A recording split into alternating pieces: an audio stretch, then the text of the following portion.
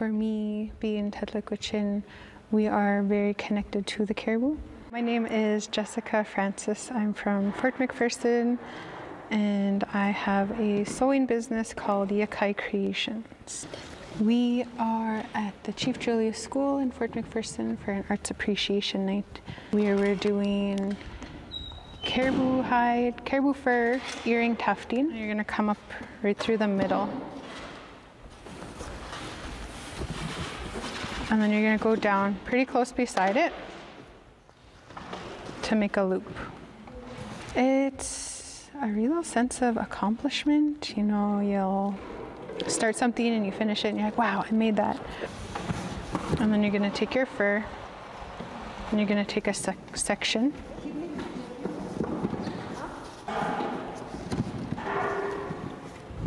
Just big enough to fit through your little loop here.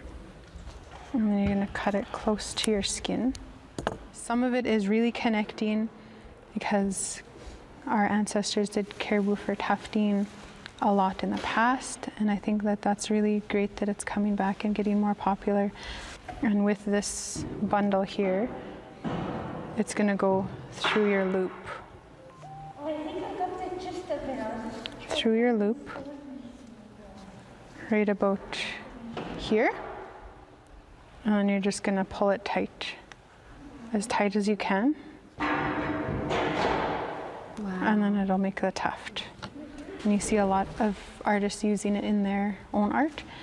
So I like that we're able to share it tonight, and 4 new participants, 4 new people got to learn. And the tricky part is keeping all that pressure on the thread while also tying it.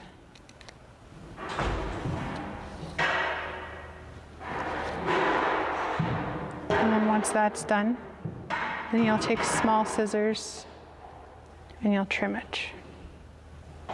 Modern tufting is done with a beaded edge around it. And that beaded edge is your guideline.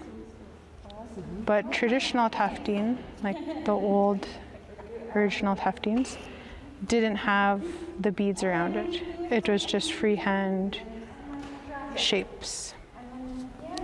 So you'll get your basic shape, and then you'll trim down the body. Just slow at a time until you find a length that you like. When it's more long like this, it'll be kind of fuzzy. But once you trim it down to a good length, it'll be more firm, and you'll see